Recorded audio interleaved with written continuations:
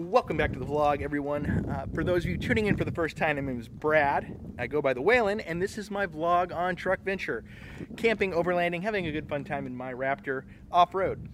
And if you had tuned into the last vlog, which I will link here, you'll know I talked about the evolution of the truck and what we're doing to upgrade the various components that I want to make the best possible pre-lander I can make, which is that cross between Overland and pre-runner. And it's been a little while since I've given you guys an update, so I wanted to touch base with you here. I've been working a lot behind the scenes to kind of get things moving. Unfortunately, order times for parts is taking longer than I'd like. It looks like we're going to have the rack and the tent first, so we'll be able to do that setup initially, and then we're going to have to get to the suspension later because that stuff's going to take a much longer lead time to order and get in from shipping and what have you. With that, we have a little bit of a wait on truck build action, but we also have some cool partnerships that we're going to hopefully be working with in the future to announce at later dates as well, related to all those builds. So I'm very excited about that. A lot of stuff happening in the background off camera to get that going. But in the meantime, what I want to use this particular vlog for is a little departure from my normal content. Instead of off-roading truck action, I want to talk about a question that I get asked a lot in either YouTube comments or in DMs I get on Instagram, the Whalen Raptor on Instagram, which is questions pertaining to the camera equipment I use and the editing software, the techniques I use for both video and photography. A lot of those questions are coming up. So I'm going to utilize this time to go into detail about all the equipment I use to film this vlog. And then utilize some of the B-roll I have, because I've got archives of it, to specifically call out different techniques and different things that I do with creating this vlog. So without further ado, please like the video, subscribe to the channel, and we'll be right back.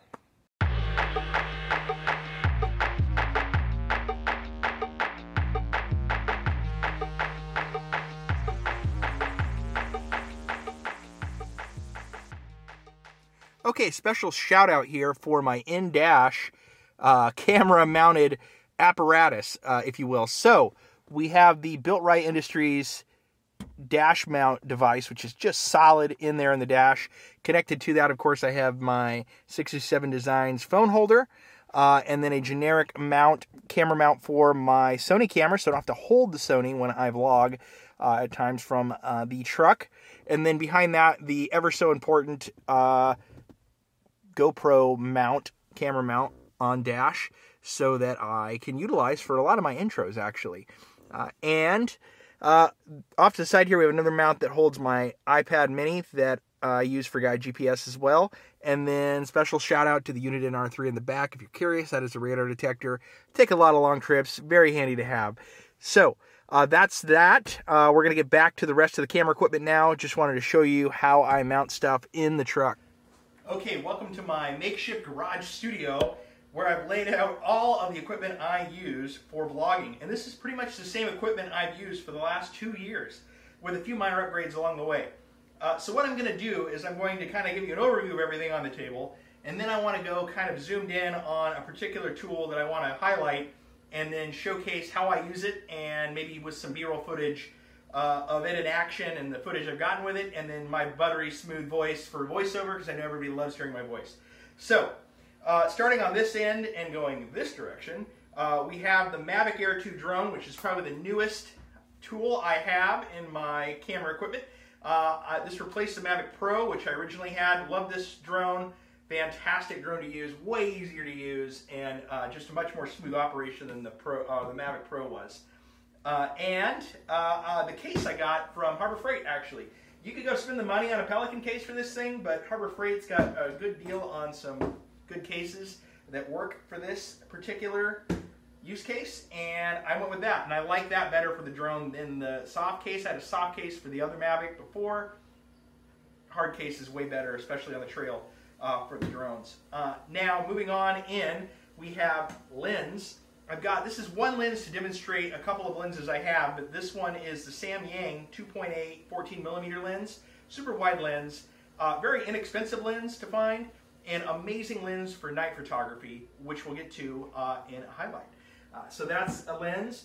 And then, of course, I have GoPros. I started out with the Hero 7 GoPro, and then I've upgraded since to the Hero 8 GoPro, and I've used both of these extensively on the trip. I have this one on a bit of a Gorilla Pod, or Joby Pod, I guess it is. Maybe that is the same thing. I don't know. Anyway, really cool little handy tripod. You can attach it to tree branches, attach it to trucks when you're out and about, and set it up on a rock if you need. To get that shot when you're out in the wilderness and you want to get a nice shot with a GoPro. Very handy tripod. And then I have a suction cup mount, which has been attached to the outside of my truck many times and going down many trails at very high rate of speed. Very fun one to have.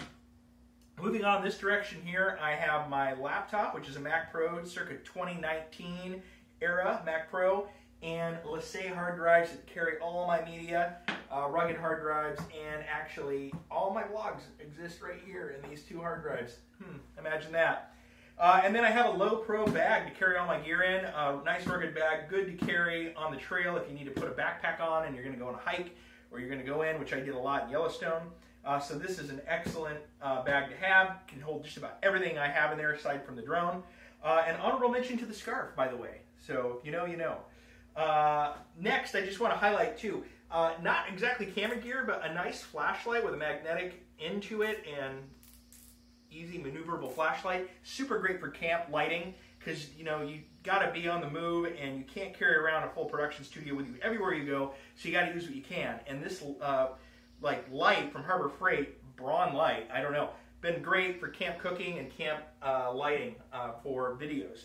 Now, one thing that I can't show because I'm using it to film this vlog right now is my Sony, which we're going to use the GoPro to film.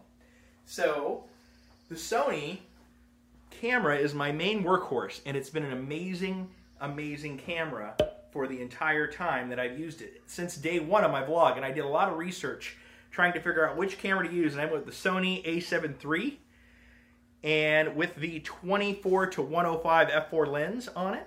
And it is just a fantastic camera. I have not one bad thing to say about it. I've loved using it the whole time.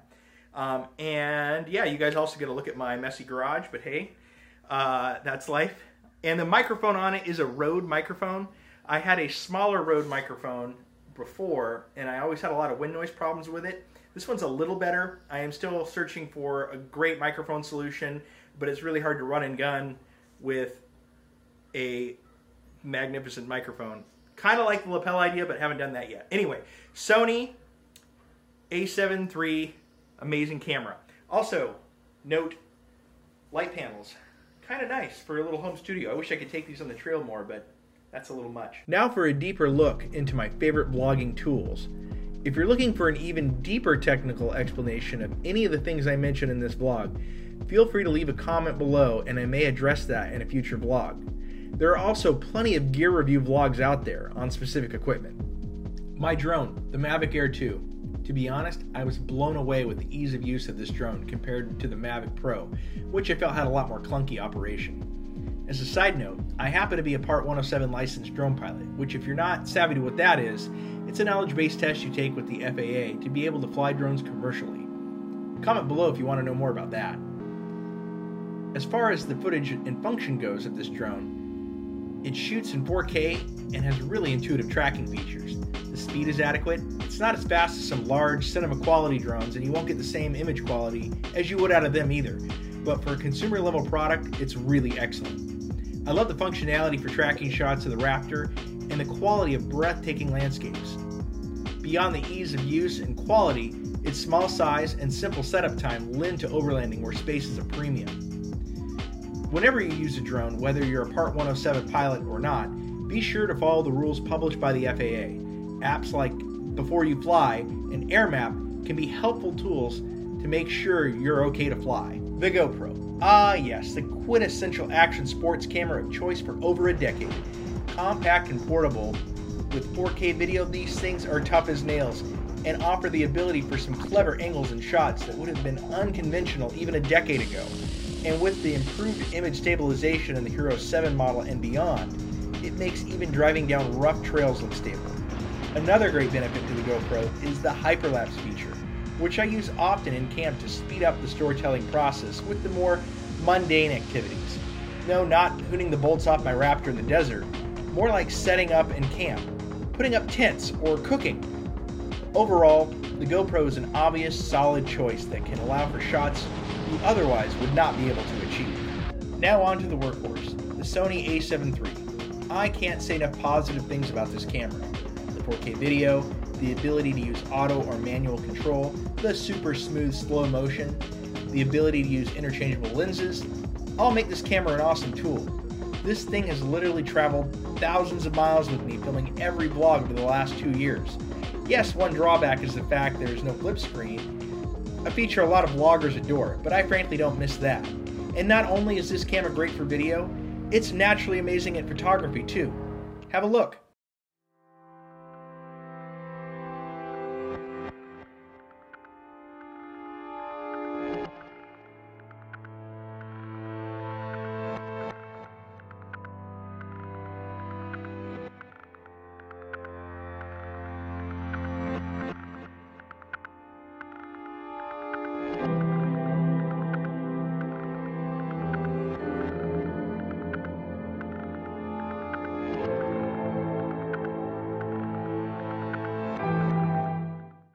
Okay, so filming is all finished. What next? After the laborious task of uploading and cataloging all the raw footage, it's time to edit. For this I used my MacBook Pro and the Adobe Suite. This comes with a monthly subscription, so prepare your wallet. The primary tools are Premiere Pro, Photoshop, and After Effects. Media Encoder and Audition are also helpful tools. After uploading and obsessively cataloging all your footage, you can lay out a timeline and begin to construct your story. Add music and adjust the look, and then painstakingly make all the fine-tune adjustments before exporting, and you're ready to post your vlog. There's also the matter of the thumbnail, and that's where Photoshop comes in. You can either pull a still from the video, or if you plan it out, you'll already have that thumbnail built ahead of time. Thank you for watching this vlog. This has been a little bit of an unconventional vlog for me, so I appreciate you guys sticking around, checking out a little bit of behind the scenes of how I make these vlogs happen. If you like the content, please like the video, subscribe to the channel, and thanks for watching.